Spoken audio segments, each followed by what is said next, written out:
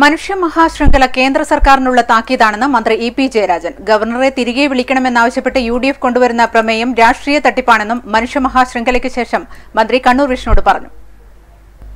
വ്യവസായ മന്ത്രി ഇ.പി. ജയരാജൻ ഇപ്പോൾ നമ്മളോടൊപ്പം ചേരുന്നുണ്ട്. വലിയ ഒരു മുന്നേറ്റം, ജനകീയ മുന്നേറ്റം, 3 ലക്ഷത്തിലധികം പേർ കണ്ണൂരിൽ ഇതിന്റെ ഭാഗമായി കഴിഞ്ഞിരിക്കുന്നു. എങ്ങനെയാണ് ഇതിനോട് പ്രതികരിക്കുന്നത്? 3 ലക്ഷം എന്നുള്ളതല്ല, ആളുകൾ ഇങ്ങനെ ഓടിക്കൂടുകയാണ്.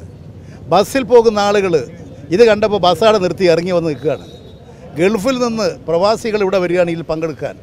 കച്ചവടക്കാർ, വ്യവസായികൾ നിങ്ങൾ ഇവിടെ തന്നെ ഉണ്ടാവുന്നു. വ്യവസായികൾ സാധാരണ ഒരു സൺഡേ അവധി കിട്ടുമ്പോൾ വീട്ടിൽ വിശ്രമിക്കുന്നവരാണ്. അവരിന്ന് വിശ്രമം ഉപേക്ഷിച്ചു. കച്ചവടക്കാർ സാധാരണ ഞായറാഴ്ച കച്ചവടക്കാർ റെസ്റ്റ് ഡേ ആണ്. അവരതൊക്കെ ഉപേക്ഷിച്ച് വന്ന് നിരന്ന് നിൽക്കുകയാണ്. ഇതാരെങ്കിലും പുറത്ത് ഇങ്ങനൊരു സംഭവം നടക്കുന്നു. അതിൽ ഞാനും പങ്കാളികളാവേണ്ടത് ആവശ്യമാണ്.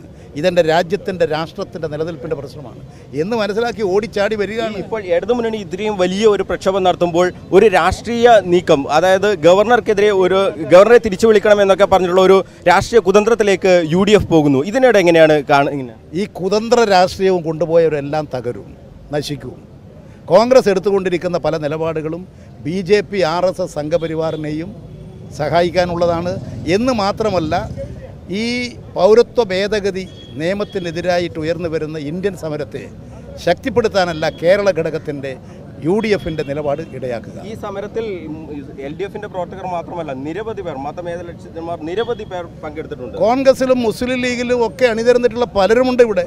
നിങ്ങൾ ഇവിടെ തന്നെ നോക്കിയാൽ കോൺഗ്രസിന് വോട്ട് ചെയ്യുന്ന ആയിരക്കണക്കിന് ആളുകളാണ് ഇവിടെ ഉള്ളത്. യു.ഡി.എഫിന് വോട്ട് ചെയ്തിട്ടുള്ളവരാണ് ഇവിടെ നിൽക്കുന്നവർ വലിയൊരു ഭാഗം.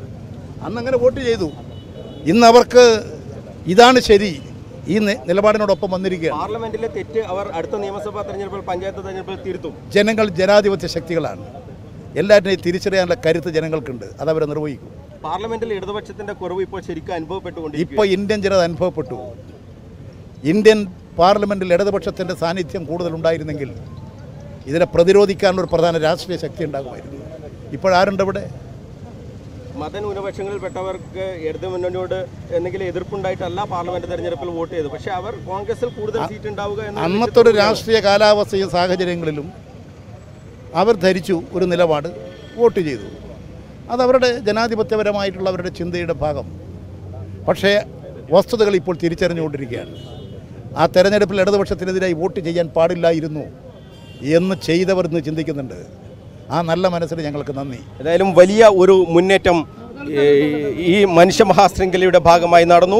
രാഷ്ട്രീയത്തിന് അതീതമായി നിരവധി പേർ ഇതിൻ്റെ ഭാഗമായി എന്നാണ് മന്ത്രി ഇ.പി. ജയരാജൻ കണ്ണൂർ വിഷ്ണുവോട് പറഞ്ഞത്.